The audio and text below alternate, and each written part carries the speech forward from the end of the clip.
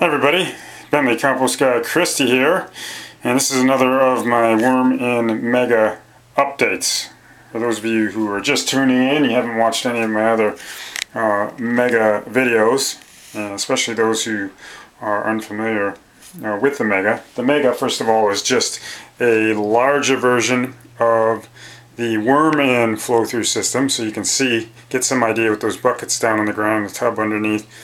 Just the size of the system, quite large for a home system for sure. And this particular project has basically just been me producing, or rather using, all of the compostable food scraps that we have here at home and feeding them to this system. And we do produce quite a bit of fruit and vegetable waste, so certainly keeping this thing fairly well fed. And we're going to talk more about that in a minute. Those are some food mixes that I'm going to be adding today.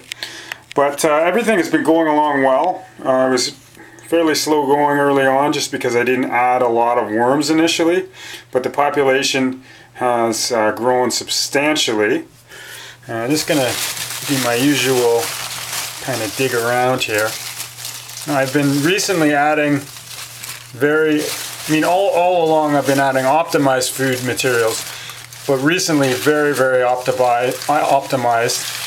in the form of cut up fruits and vegetables along with aged manure. I've been able to get a hold of some really nice aged horse manure, and that is a fantastic material, sort of like the ultimate. And it's been getting mixed in with the food waste, and again I'm going to show you in a minute what I've got in the buckets there. It's sort of the mix that I've been adding, and the worms just go crazy for it. So I'm just gonna, let's see, sort of hard for you guys probably to see what's going on here, but this upper layer in this bin is just crawling with worms. Let's see if I can find a better spot here. Now the funny thing is I have my own little local worm composting business up here. Somewhat different than what I have on the Red Room Composting website. But anyway, I've actually been harvesting worms. There's so many worms that get produced in a well-optimized worm-in system. And this worm-in Mega, of course, because of the size, it's even more so. And so, I literally have been taking handfuls of the upper level and just kind of adding it to other batches of worms that I am harvesting for my customers. So just loaded, and it's actually not a bad practice with something like a worm-in, or just any system where the worms are really reproducing quickly, because it encourages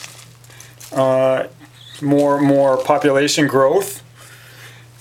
And it's sort of, you're not going to end up with what I would call overcrowding. But one thing I have noticed, and that's another thing I want to talk about today, was that I was starting to find worms coming out the bottom. I used to have this yellow bucket down below, but it didn't have much in it. And I ended up finding that the worms were crawling down through the hole at the bottom. I've done one harvest, as some of you may recall. I was going to do another one. I decided not to. Decided just to keep feeding and to do another harvest a bit later. And I found that these worms are coming down into the bucket. So what I've done is something similar to down below my Vermin 48 system, which is to basically create a bin that's like a worm bin. It's like an open worm bin, and it is like a catch bin for any worms that happen to come down. And like I said, because I am actually harvesting some worms from the system, I'm almost encouraging it in this case. I've made a really nice habitat here with lots of nicely aged horse manure, with some shredded brown paper, a little bit of food waste, and this system's, it's nothing like the worm-in, but it actually does have a pretty decent little population of worms now. So this is going to be a nice little bin full of worms if I leave it here down below the system for any length of time. So as you can imagine, I'm sort of more in vermiculture mode at the moment, and that's fine with me. Just again, because I am selling the worms, and so I don't mind encouraging worms down below and certainly not up above here. Just because I will be harvesting quite a few of them.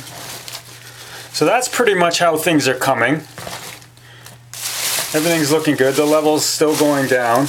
I'm probably going to do a bit of an overhaul before too long. I want to set up a wooden stand, as I'm pretty sure I talked about in my last video.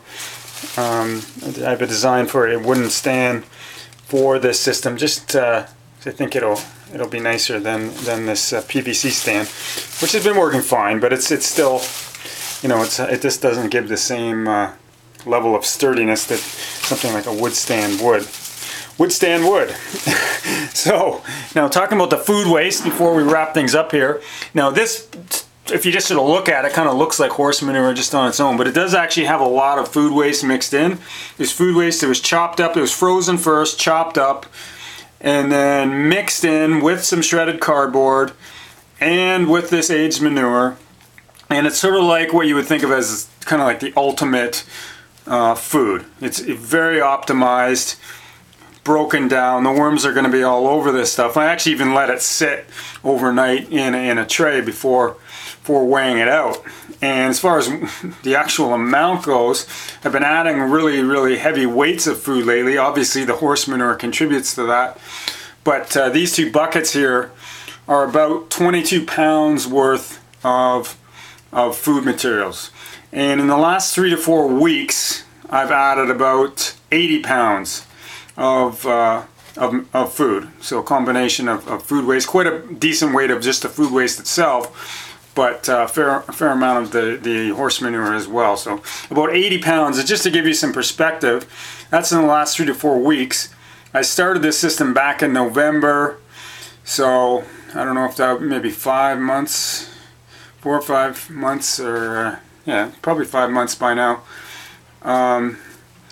And I've only added 160 pounds total since starting. Like I said, I got off to a slow start, but half of that weight of food material has gone in the last 3 to 4 weeks. So definitely have been ramping things up quite a lot, and the worms have been responding very nicely. Now obviously with a mix like this, you don't have to worry about, I mean, the only worry that I would ever have is maybe the weight. Just if I had so much wet waste material that it would end up just you know, burdening the system too much. But as far as overfeeding, you can't overfeed with a mix that is this nice. Just the aged manure on its own is such a perfect habitat food for the worms, and then you add in some food waste, all those microbes in there and everything else. It's a really nice mix. So I certainly don't have to worry about having a big stinky bin or anything like that. But anyway, I'm not going to be able to really add this material while I'm filming here. Obviously each of these buckets weighs, you know, upwards of 10 pounds or so, or even more than that. So it's certainly not a one-hand job. But that's basically just kind of where things are at now. And yeah, hope you found this interesting. I'll certainly be providing another update before too long.